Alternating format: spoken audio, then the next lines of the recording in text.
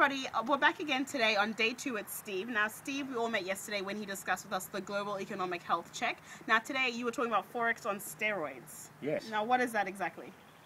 I think it was just a fancy name, but I made reference to it, the fact that I was talking about fundamentals and how you can use fundamentals for trading. The essential message was that if you use fundamentals, you can't really build them into a trading strategy. Yep. You're just going to get confused, and therefore the reason you'd have to be on steroids to trade according to fundamentals. That makes sense. So what should people be trading on? You talked a little bit about charting. I know we mentioned a little bit about auto, but what's the best way to go about it?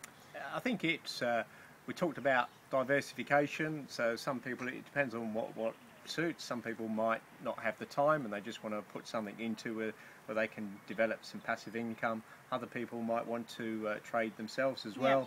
So it just depends on your interest. Finding the best thing that suits you. Yes. Now you talked a little bit as well about weekly, daily and monthly charting and then being able to find support and resistance levels. If you just let everybody at home know a little bit about what you were discussing, just so that they're still in the loop even though they're at home.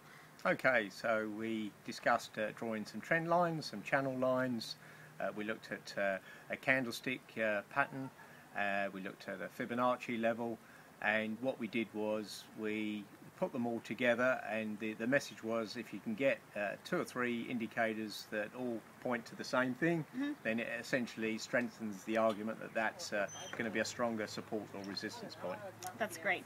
Thank you so much, Steve. Thank That's you. all we have for now. I'll be back a little bit later. The day has not ended yet. Tonight we've got the gala dinner, so I'm sure there's a lot of exciting stuff coming out of that. So stay with us. That's all for now.